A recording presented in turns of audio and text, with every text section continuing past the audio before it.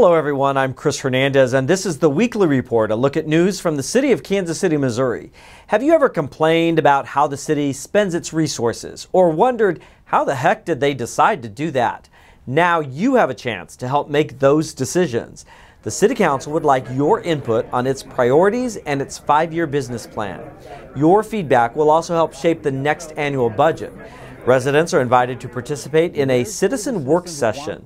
You'll hear a presentation on budget information and data from citizen satisfaction surveys about resident priorities.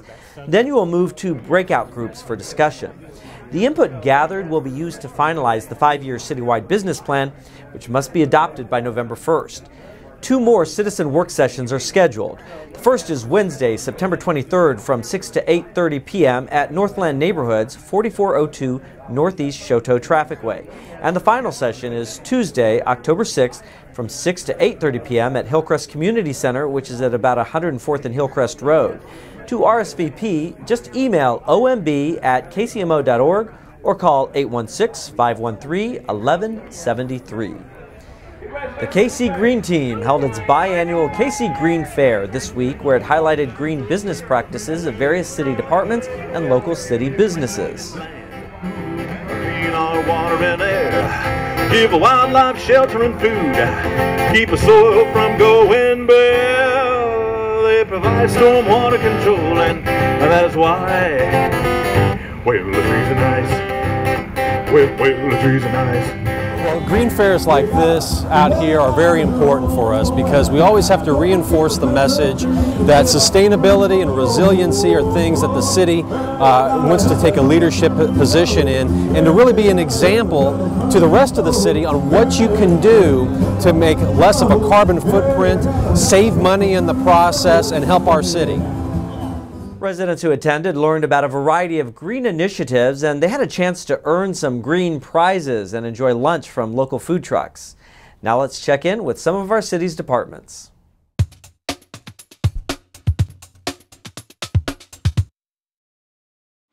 Well, hello, I'm Kimberly Hess. I'm the director at Lakeside Nature Center, and welcome to Lakeside.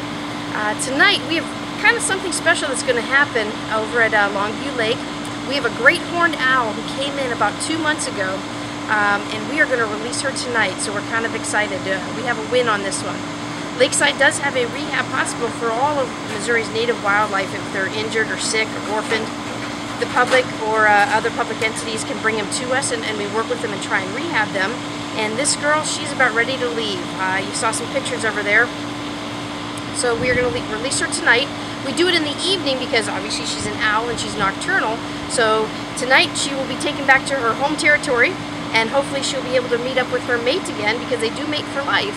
And it'll be a happy ending to this story. She came in on May 21st, and what had happened is she was very, very down. She had a soft tissue injury to her wing where she was unable to hunt. She became very, very thin, almost emaciated, and very dehydrated. So we started with simple fluids. We got her hydrated again, and then we started with liquid foods. And as you can see, she has done great. So we're very excited about this one. A little information about our rehab. If the public comes across an animal that is sick or injured, you can always call the center at 513-8960, and we will give assistance on how to capture animals or collect them if they need help and bring them to us. That's one of the things we do. We also do a lot of programming here at the center, and we do hikes and all sorts of really great things for kids and adults alike to get them out into the environment and introduce them to these great animals that we work with. Every month we have a hike with a naturalist. It's on a Saturday at 10 o'clock. It's on the website, and you come in and there's a naturalist that takes you along our trail, and every hike is different because we look and see what's in the environment at that time, different flowers that bloom, different animals that are out, and then we have a dialogue with what's going on in the environment during that day.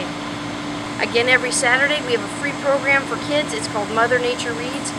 Mother Nature comes on out, she reads a story, we do a craft, and we get an animal out for the kids to meet.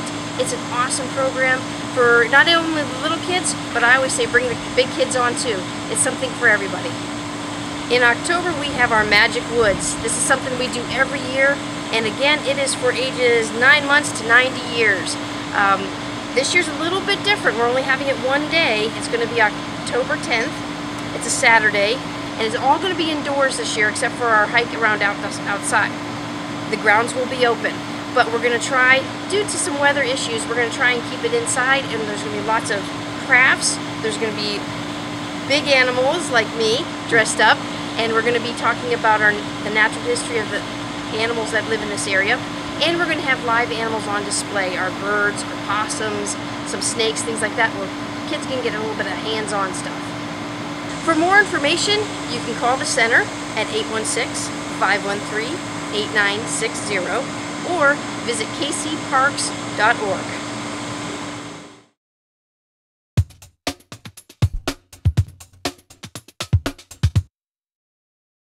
Liz Bowman with Municipal Art Commission, and I'm very excited for our first annual Art in the Square.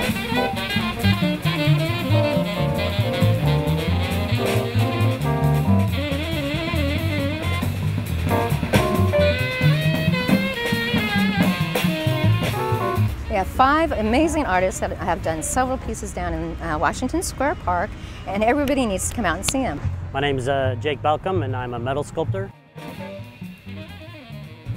Object of my sculpture was kind of to create like this little hidden gem, a little secret, something that surprised somebody as they were walking by, seeing something kind of unexpected, and kind of making them want to like examine it a little bit further, come into the park. My name is Denise DiPiazzo, and I am an artist, a sculptor, a recent MFA graduate from KU in sculpture, and I'm also an architect. When this call for art came out for Art in the Square, we came down and looked at it, and really it's more of a triangle down here. It used to be more of a square. It seems to be the central focus to a lot of things, or at least this node that maybe not a lot of people know about. We've been working on this for probably 3-4 months, you know. I came up with the concept pretty quick, but realizing it's a 10-foot sphere that's got to be wrapped. It's wrapped 3 or 4 times with various things, the details, you know, and all that stuff. So we've been physically producing it for at least 8 weeks. My work is half done now. So what's going to happen in the next 3 months and how people interact with it is really kind of an equally important part of the work.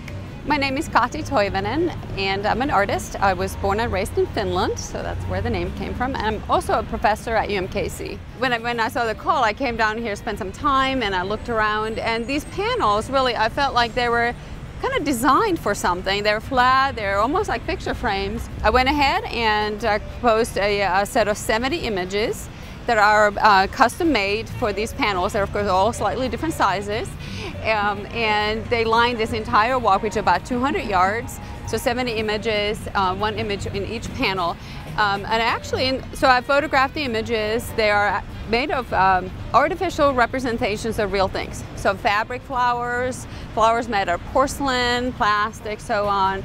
And there's some real flowers mixed in there, live ones. And then I photographed those real close up, and then in Photoshop, digitally, I combine them together and alter the colors and so on. So this is actually one continuous, long, really wide panoramic image, and then those were sliced up into smaller than sections. For one thing, I like reaching new audiences, people who typically wouldn't see art, who wouldn't go to galleries or museums. So this reaches really a much wider and more variety of people.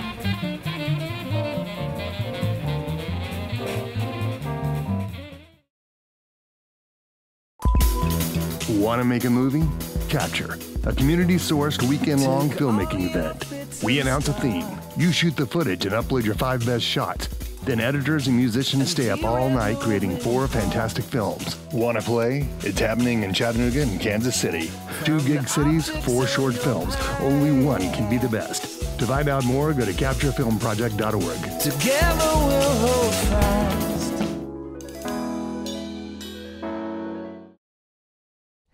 City employees kicked off their annual combined charity campaign last week at Ilis Davis Park, right across the street from City Hall.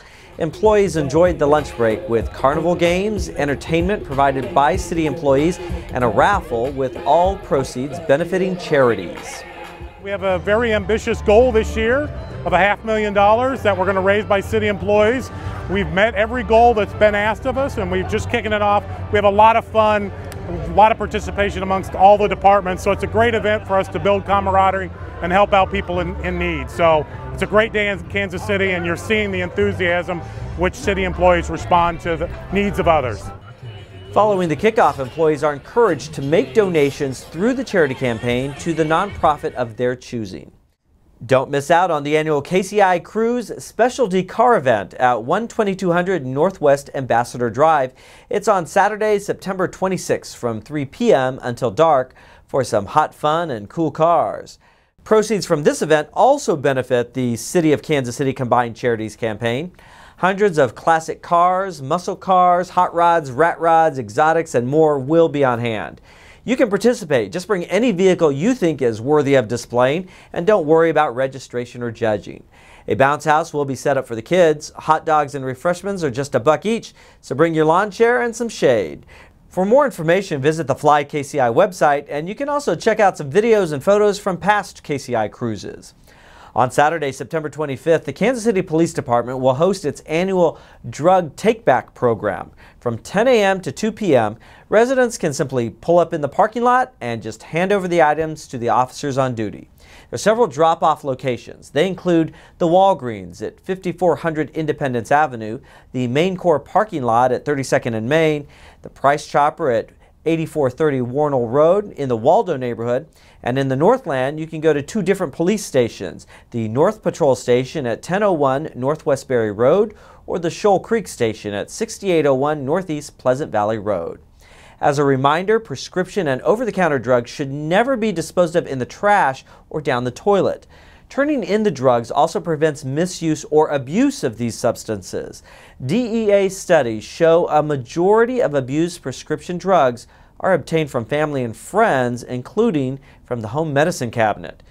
To view this program again or any other Channel 2 videos, just go to kcmo.gov and search Channel 2. That page has a link to our YouTube channel and a Channel 2 program guide.